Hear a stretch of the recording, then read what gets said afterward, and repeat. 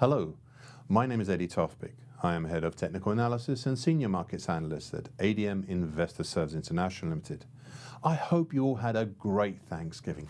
Ooh, pumpkin chiffon pie. And even you nor your credit card did not get too crushed by Black Friday. So welcome to Cyber Monday. I'd like to start by bringing you some foreign exchange charts to look at. The first is euro against the dollar. We're all still gradually travelling down the tines of the fairly new bearish November Andrews pitchfork you can see on the daily chart. We've moved down below the 50% Fibonacci line at 110.28, and we seem to have in view the target X2 in the 109.70 area, which is the outcome from the double top back in October. Topside, keep an eye on the medium moving average, currently 110.70. It has been effective resistance in late November.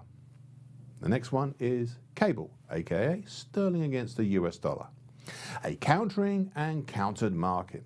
For example, last week we had a bullish harami, which was countered by a bearish harami, which in turn was countered by a key reversal up. We seem to still have the upside at just over 130 in sight, though we're taking our own sweet time about getting there. Just a word of caution though, we're still on hold over the idea that the recent moves since early October may be a topping action rather than a bullish halfway hesitation. In fact, over the last few days we're veering more towards the bullish halfway hesitation idea, though neither is by any means certain. The next chart I'd like to look at is euro against the sterling. The super interesting 38.2% Fibonacci line of the big old 2006-2008 move at 85.52 seems not to be just anything other than a vision in the rearview mirror as the market seemingly tries to continue to exploit the key reversal down made last week. Just remember, we're still in between the upper and the middle tines of the bearish August to October Andrews pitchfork, which has made the running lower in this market for quite a while. The next chart I'd like to look at is the US dollar against the Japanese yen. Moving up to finally test target X1, which is the end of the bullish halfway hesitation formed since late August, and which looked good till late October when the general move higher seemed to lose its way a little and the market started wandering around a bit. Anyway, we're just about done. Now we've got to look for any follow-through.